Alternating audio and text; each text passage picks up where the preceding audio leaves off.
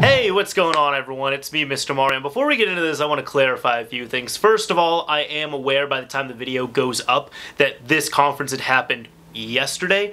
The way I'm going to be doing this, because I want to, space out the uploads a little bit, but still have them come out, at a reasonable time, I'm going to be having this done after the Sony conference. Like, it will be uploaded after the Sony conference recap is uploaded, but at this point, while I'm recording this, I have not seen the Sony conference yet, so we'll see what happens. But anyways, I know I am late with uploading this, but bear with me, I want to still do my recap. So for anybody that does not know, what I normally do every year, whenever E3 week occurs, I decide to do recaps of the major conferences. Normally I don't do the specific publisher ones, but I do the consoles, and now I also do the PC gaming ones. So that would be, Nintendo, Microsoft, Sony, and PC gaming, whoever's heading it. This year it was Intel, but in previous years it was AMD, so we're going to be checking it out right here. And honestly, for the most part, I could say I thought it was quite well done. Now, before, I remember the very first year they were doing their conference, I thought the conference was great, but there were so many things that were really thrown off. Nobody really knew what was going to be going on. We just knew it was going to be by AMD.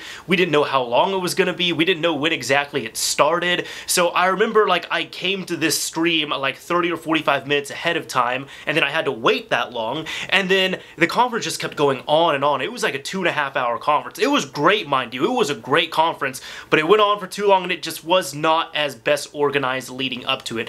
At this point though, because now it's standard just like all the other companies' conferences, they've done a good job. They kept it at a reasonable pace. It was about an hour, 45 minutes or so. I feel like they had a good amount of titles there, and we'll go ahead and get into that. The main thing is there's going to be a lot that I'm kind of skipping over, such as, like XCOM 2, Cumberland. If I'm kind of looking over there, it's because I'm looking at my notes. There were a lot of titles that were announced or shown that honestly just really weren't my cup of tea. Not saying they're bad games, but, I'm just not a big RTS type person.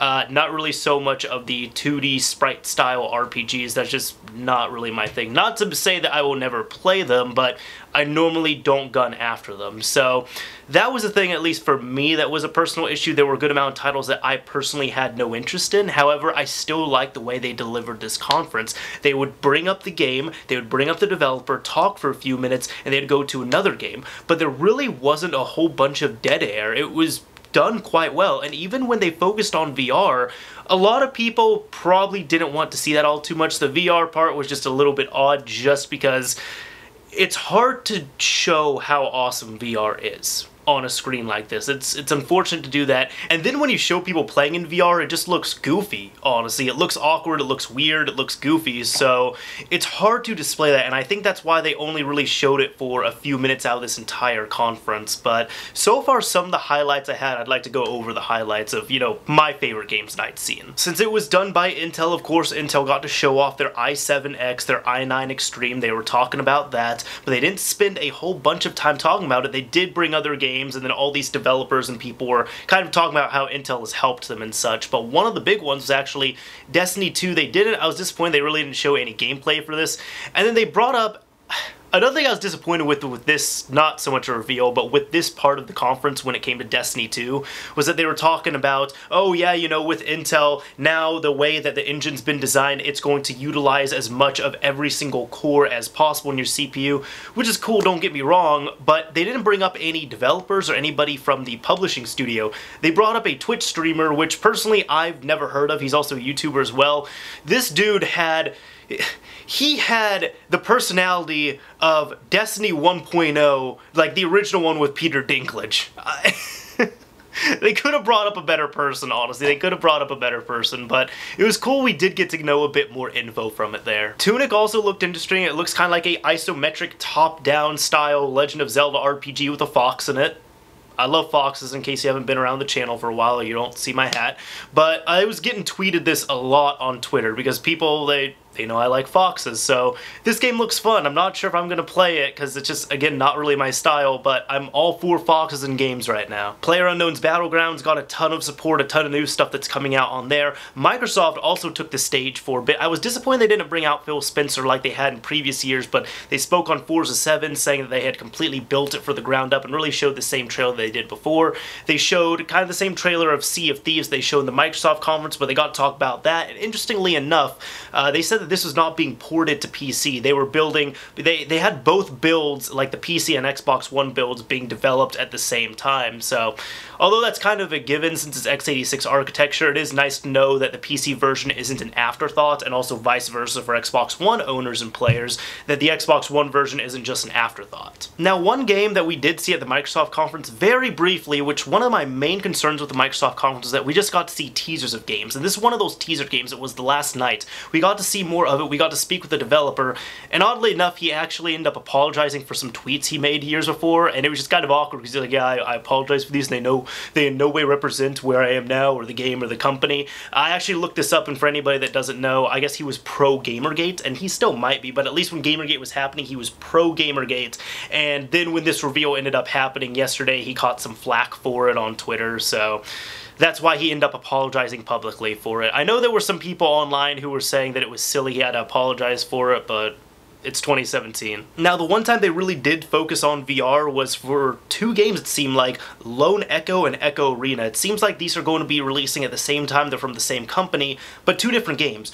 One of them is a single-player game, and it seems like it's going to be a type of space horror first-person game, but we don't really know too much about it. We just know it's a mind-blowing experience, while as the other game, which is Echo Arena, is really going to be focusing on esports and it's supposed to be competitive. It looks cool, and apparently Intel's going to be giving out a bunch of copies of it as well too for a limited time when it comes out, because they said they want to pump this with as many players as possible, because they're also trying to, they were making esports more of a focus with this conference, really saying that they're now going to be giving esports places and, you know, events the best Intel hardware, so you'll be gaming on the best when you're doing this, which I kind of find ironic because I don't know too much about esports, but one of the things I do know is most of the time people who are playing professional PC games, like in esports tournaments and such, they turn the settings way the fuck down. Not all the way down maybe, but they turn them down well enough so that they could see everything, it's easier to look at stuff, and that way they're not going to be utilizing any system resources. So that's also a fun fact for you all as well too, in case you didn't know. So you all might have thought that, you know, when you're playing professionally you dial the settings all the way up. No, it's actually the opposite. It's better to dial them all the way down. Now, the other few games I was really interested in, Lawbreakers actually looks really cool. This is the most I've seen of Lawbreakers so far. There's going to be a closed beta happening June 28th and an open beta happening June 30th, and I believe they said August 8th is when the release date is going to be, and it's going to be $30 on PS4 and PC. It looks really cool, so I was thinking it was just kind of going to be Cliffy B's version of Overwatch. Kinda looks like that, except a lot more intense. It looks like a really awesome kick-ass PvP game, so I might try that out at one point, especially at $30. That's really good price on that. But be warned, it's online only, so if anybody's one kind of a single player thing, no, it's an online only type game. I like to see how good of support it gets as well too. They also had Middle-earth Shadow of Mordor, which we have seen already at this conference, but they decided to show all new stuff that we had not seen at the PC gaming conference as opposed to the Microsoft conference. And then finally, the big thing that they were keeping tight under wraps was an Age of Empires 20-year anniversary remake, where they said they end up remaking everything, the sound, the graphics, everything from the ground up. Personally, I did not play Age of Empires, but I can definitely respect this, and I know it has a lot of nostalgia with a lot of people, so that's going to make tons of people quite happy. I can foresee that selling super well if they sell it for like $20 or so. There was another game that came out, it wasn't, I don't know if it was Age of Empires, but there was another Age of type game where several years ago they ended up making Anniversary Edition, they put it on Steam for like 20 bucks, and it sold exceptionally well, so I know that's going to be a really nice fan service for a ton of people. Honestly though, I think, as I said, with this conference overall, I think it was a very solid conference.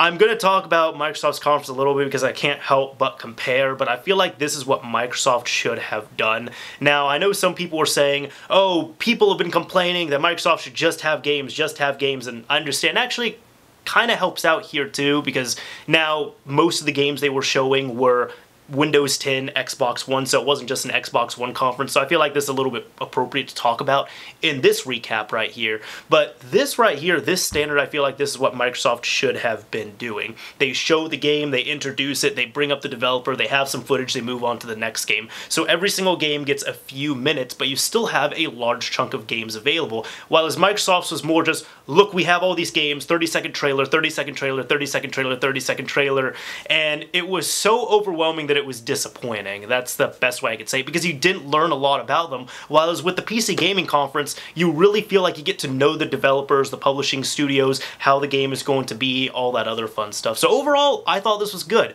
I felt like it was more professional than other years. I felt like there were other years where there was more cussing, it was more laid back, there were a lot more jokes. The humor was still on point from day 9. Don't get me wrong, I still enjoy him as a host and I think he does an excellent job, but it seems like it's growing up now a little bit. Like the first year, they were setting the bar at this point, so they could do whatever the hell they wanted to, but now at this point they gotta be professional, they gotta dress up and, you know, tone down the language. In fact, the only person I really remember doing a ton of cussing was Cliffy B, but I think that's just Cliffy B being Cliffy B. Anyways, let me know what you all thought of the PC Gaming Conference. Was there anything that really stuck out to you that thought that was awesome? Did you love the conference? Did you hate the conference? I'd like to know what you thought. Anyways, a like would very much be appreciated if you enjoyed this video. If you absolutely hated it, a dislike is fine as well too. This is Mr. Mario signing off. Thank you all for watching, everyone.